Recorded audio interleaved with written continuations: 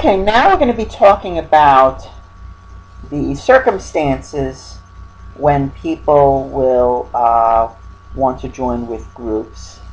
Affiliation, which again, you want to, joining with others, affiliating with others, kind of getting together with others. Well, when are these things going to happen? Well, when you are facing uncertain circumstances, when you are scared, stressful circumstances, might be a time in which people will want to join with others. Not necessarily when they're embarrassed, though. And we'll talk about that in a bit. But joining a group allows you to get what is called social comparison. Being able to see what's happening with other people and compare it with what's happening with you. And that's what we're going to be talking about next. Very important theory by Festinger, social comparison theory. Is that the idea is that what we do this all the time, is that we are frequently comparing ourselves with others. For example, how many times have you taken a test in a college class and then after the test gotten together with your classmates and said, how'd you do? What did you get? I got this. What did you get? What did you get? What did you get? Well, that's all part of social comparison. You are wanting to see how you evaluate where you are with others. Again, if you saw that you did poorly on an exam and everybody else did poorly, you certainly feel a lot better. If you did well and everybody else did well, okay. If you did poorly and everybody else did well, then you would not be very happy.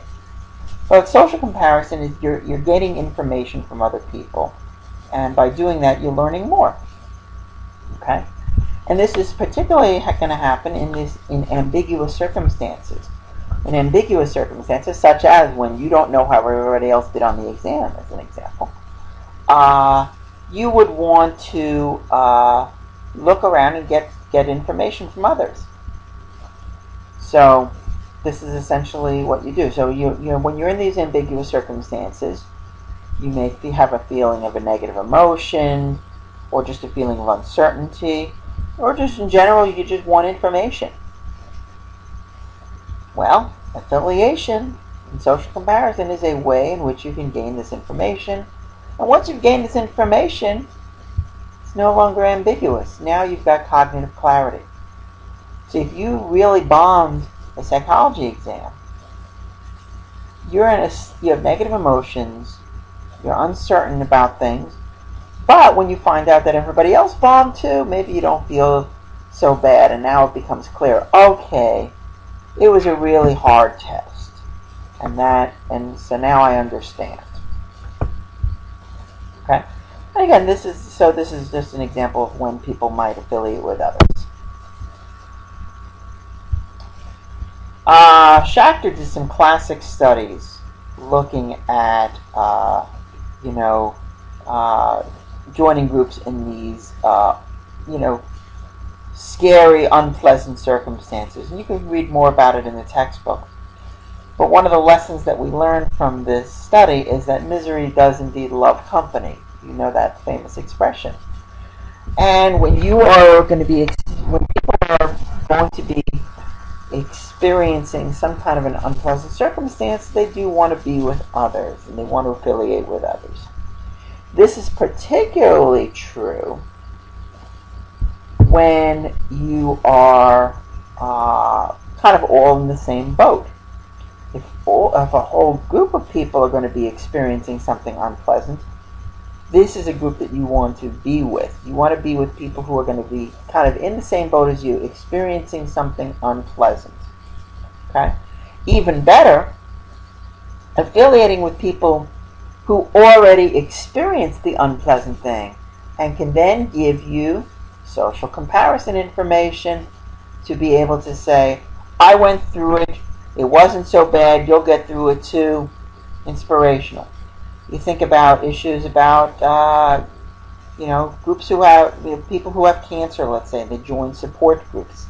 This fits right in with that, in that you can, particularly people perhaps who have gone through chemo and have gotten through it. Maybe the cancer's in remission. They want to be with people who just got diagnosed with cancer. Might want to affiliate with people who have this experience and gone through it. And it gives them a lot more information about what they're going to go through, and we even can give them inspiration on how to cope with it well. Okay. So these frightening situations, you want to affiliate with others, and that's what the research seems to show. On the other hand, it doesn't seem to happen when the experience involves embarrassment. Apparently, if people are going to be experiencing some kind of an embarrassing situation, it's not that both unpleasant and embarrassing. Well, in those kind of situations, people actually don't really want to affiliate. They'd rather kind of stay by themselves, even if they know other people are going to be involved in the same thing.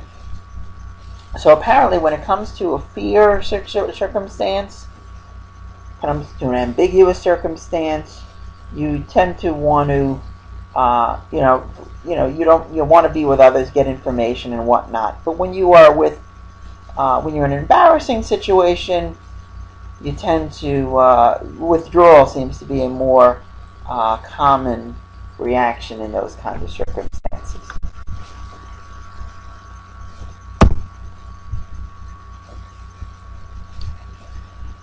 Let's talk a little bit about stress.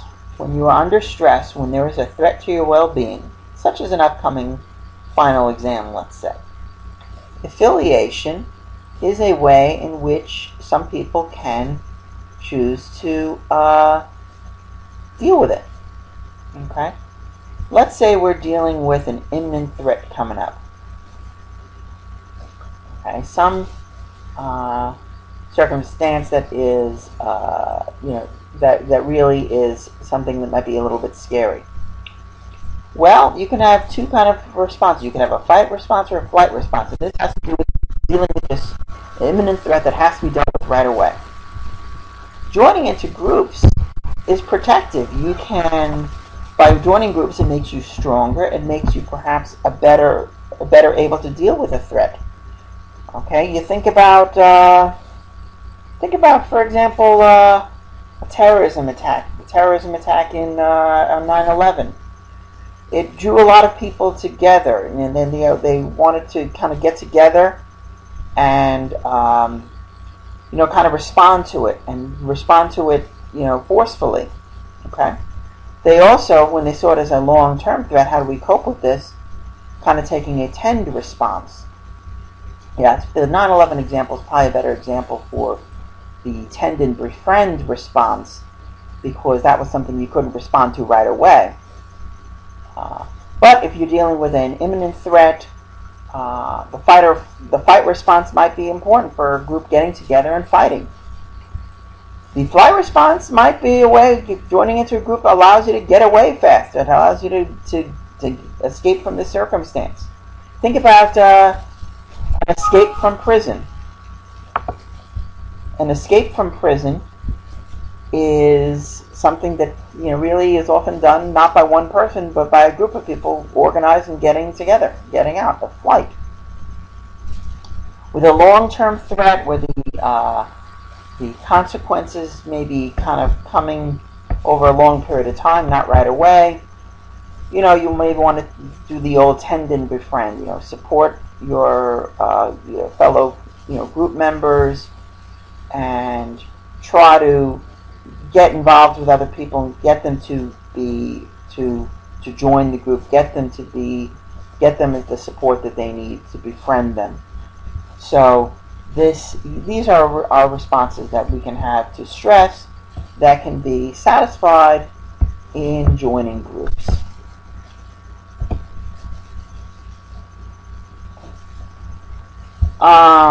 Joining groups gives you a lot of support. And in one way, it can give you a sense of belonging. You feel as if you belong to this group, and you feel as you're wanted there. And boy, that's a nice feeling. And by joining that group, by going into this group that really likes you and they really want you there, boy, that is a good way of dealing with a stressful, unpleasant circumstance. And that's something we can all think about doing. If we're dealing with something unpleasant, you know, join up with a group where we are liked and appreciated. It makes us feel better. Likewise, when you think about feeling better, it's that emotional support that you get from the group. Maybe if you're feeling sad, this group can make you feel better. And this is, you know, an important function that joining groups can have.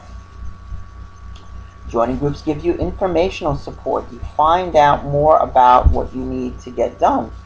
If you are confused about a circumstance, you don't know how to deal with a particular problem, join up with others and the other people who might be able to have some ideas that could help you deal with this issue.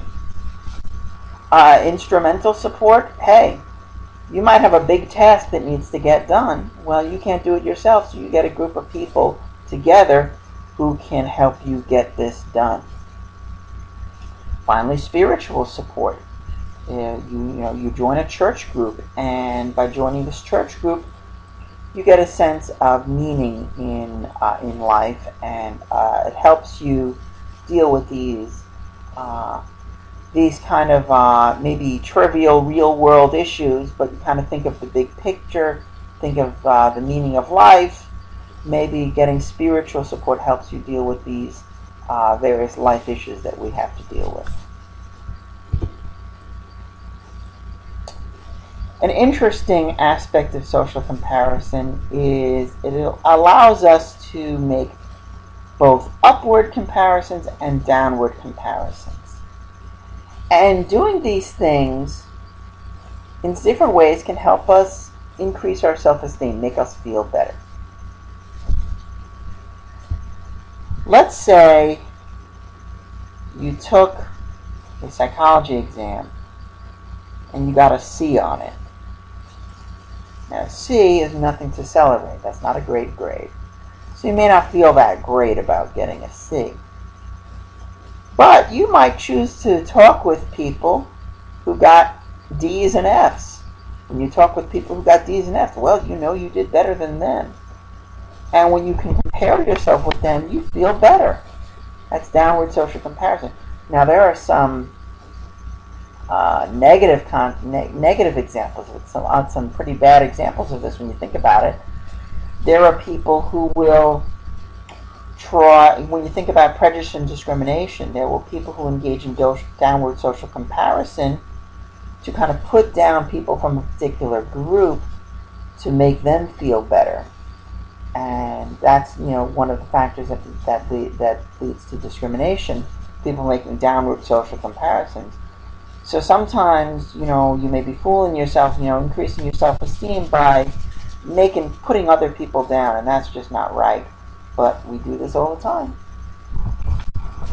Upward social comparison is you are comparing yourself to people who are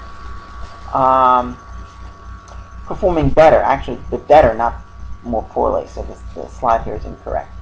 Your comparison targets are performing better than you, and when you do that, you are increasing your level of optimism. You say, hey, you got something to shoot for.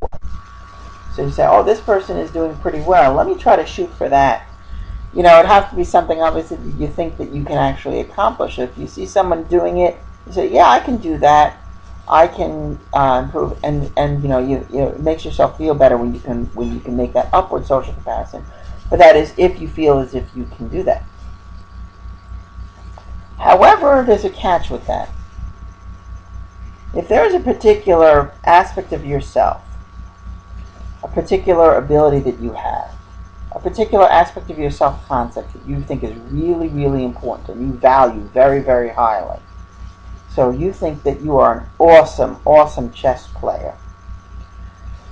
Well, maybe if you find somebody who does better than you, who is better than you at chess, you might not feel happy about comparing yourself to that person, because that ability in chess is really a big part of your self-esteem. When you make that kind of upward social comparison, it's not going to be you're not going to be particularly happy about that. So if you've got a brother or a sister who might be better at chess than you, and chess is really an important part of you, you're probably not going to be happy comparing yourself. You're probably going to maybe have some hostility towards that brother or sister when it comes to chess. On the other hand, what if you have a brother or sister who is really good at tennis, and tennis is not particularly important to you, and your brother or sister wins a lot of tennis tournaments? You say, "Whoa, I'm really proud of my brother or sister for doing that." In that case, you're going to be berging. Remember, basking in reflected glory? You're going to be looking up to them because you're going to be making an upward social comparison. You're going to say, "Oh, my brother is great. My sister is great." And the reason you're going to say that is because tennis isn't that important to you. So that self-evaluation maintenance model is very interesting when it comes to that, and that we choose the areas in which we want to make those upward social comparisons. And we don't really want to do it, again, with people when it's dealing with something that's really, really important to us.